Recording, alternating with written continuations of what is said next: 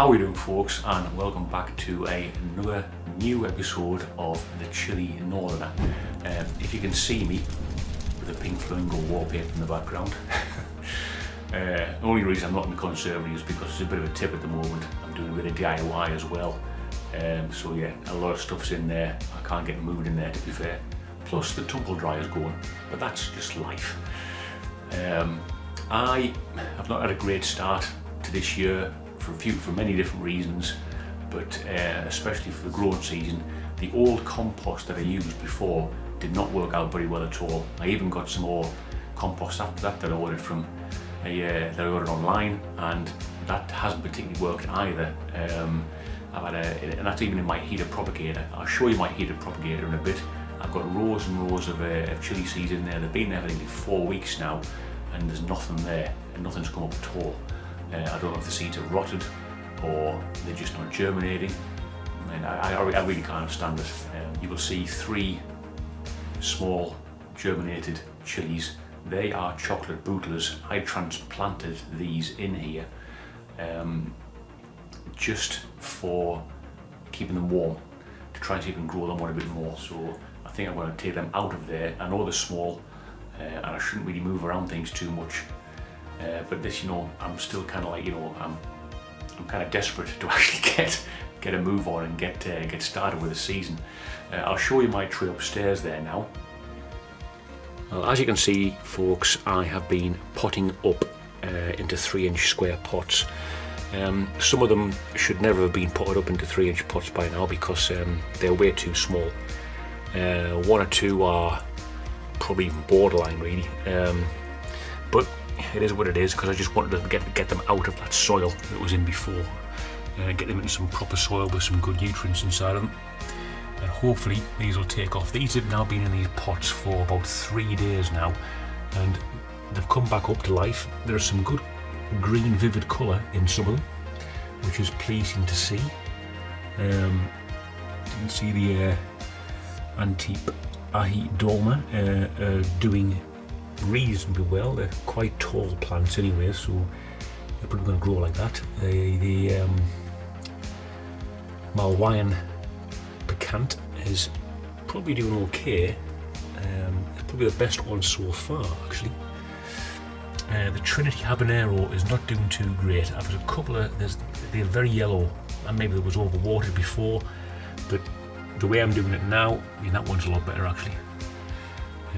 And that one's okay, if indeed the cotyledons are a little yellow, and that one may not survive. This is the Canstar Lemon Starburst row. You can see some brown blotches on the leaves again. This is a sign of lack of nutrients, I believe anyway. But yeah, they're looking okay, to be fair, or at least 3 of them are. That one's looking a bit too small, to be fair, but hopefully it'll pick up. And the last 2 here are ghost peppers, very high on the Scoville level there. But yeah, they are very small again, but I just had to get them out of that seed tray. They were not doing very well at all in that koi stuff. Just in case these fail, I have actually planted some more. These pretty much mirror what's in there. I mean, these have only been in here a few days, so I'm hopefully this will pick up.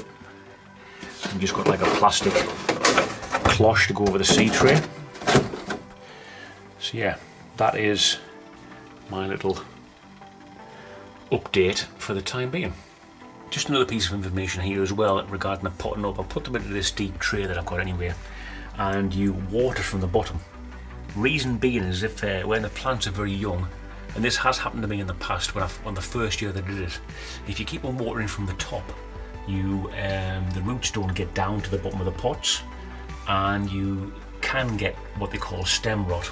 So they just rot from the stem up because they get too waterlogged. So yeah, if you water from the bottom, like we've got a gap there, so if you just stick plenty of rainwater in there, fill it up to maybe like ½ an inch up, and then just keep on top of it really. Let it dry out, but it forces the roots to actually go down to the bottom of the pots where the water is, rather than hanging around the top where they shouldn't be. Anyway, Top tip, as you can see by some of these young seedlings, some of them are doing okay.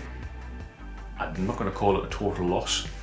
I'm going to give them a week or so in this soil that they are there now, in these new plant pots, and I hope, fingers crossed, that this will kickstart.